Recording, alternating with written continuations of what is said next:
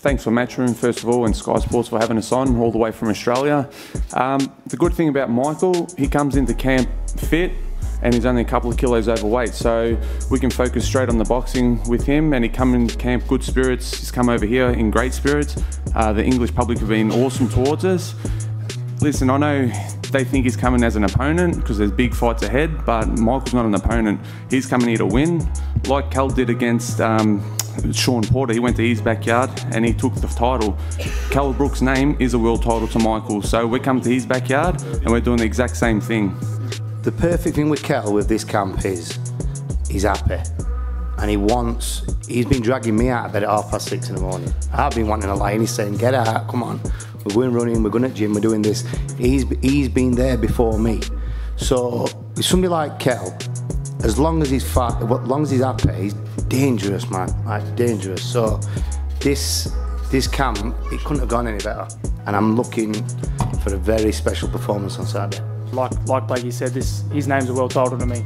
So no stone's been left unturned. He's just a man, you know what I mean? He's got 2 arms and a head and he bleeds red. So look, the best Michael Zerafa is going to be there, and like I said, it's going to be a fireworks. One thing we know about you, you've got plenty of heart and you're prepared to go to the well in this fight. Is that what you're going to have to do in this fight? You believe you have to go to the well to beat Kell Brook on Saturday? Look, you know, we've been obviously studying throughout our camp. Like I said, he's a great fighter, but you know, we saw a lot of flaws. You know, too many holes in a ship, it sinks. You know, to be honest with you, with no disrespect to you, I'm not interested what he's going to do. I know that I'm 100% and there's not going to be no man what can get in there Saturday night, what can deal with me. So I'm very happy, I'm very sharp, I'm very strong, I'm very explosive. So I'm looking to you know, put a serious performance on, and I'm looking to give all your guys an early Christmas present. I know that it wouldn't be a press conference without asking an Amir Khan question.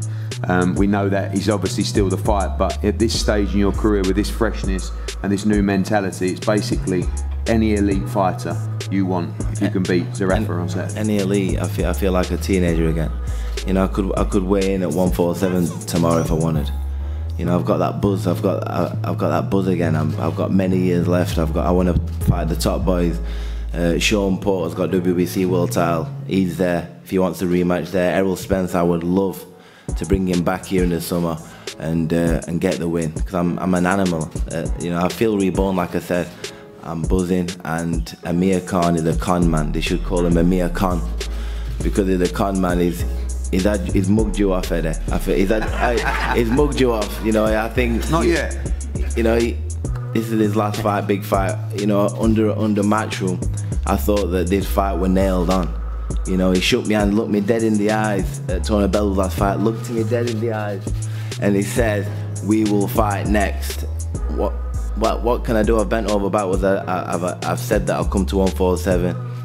We've not even talked about rehydration or anything like that, because it's never got to that. You know, first of all, we need him to come to the table and say, yes, it's on, because I'm doing everything I can for the fans. You know, he's turned his back on the fans. He keeps saying that I have. I think everybody knows that it's him what's running off. Well, so yeah. if you want my opinion, there's only one fight for Amir Khan, and that's what I've told him, and that's to fight you and not fight anybody else. But that's another story. That stuff doesn't excite me, you know what I mean? I need to be in with people who is going to test me, and this Frenchman is very experienced. I hope he is ready for the war, because us Irish love to go to war, and I have to say, I'm ready for anything, whether we want to box. I believe I have a little bit better boxing ability, hand speed, power, and then, as always, I love to go to war too, so I'm going to drag him into all sorts of my boxing game. I'm looking to impress. I don't want to just win this fight, I want to impress. I want to show Tevin Farmer with a little peanut head. I'm going to eat him alive when his time comes.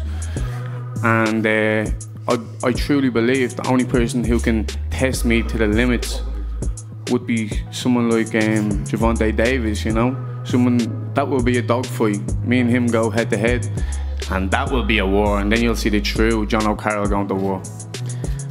But I have to say, Tevin Farmer is getting broke up. Mark my words, Tevin Farmer will not last 12 rounds. I guarantee every single person here I am gonna smash up Tevin Farmer. Tevin Farmer is a good fighter, but he ain't no Floyd Mayweather, and he tries to be like Adrian Broner and all these little muppets. Trust me, he ain't nothing like them. Tevin Farmer he's a good fighter. I'm not gonna put him down too much because anyone who has won a world title is, in my eyes, that's where I want to be. So I can't put his boxing ability down. He's a great fighter, but there's plenty of holes there that I can see that I'm gonna poke him to bits, and I guarantee you I break him up and break his heart. Yeah, definitely. Obviously, Dave knows I need to test. It's no point in me on the ring and just dominating people like I have been. Like, I've had 8 fights without being cocky. I haven't even broke a sweat so far. It's all been easy, straightforward fights. So this lad's been at top level, box world champions. He's ranked 40 on BoxRec, much higher than me. So he's mixed at a much higher class. And this is the fight where I show what I'm about. I've got to be cool, calm, collected, and do the job.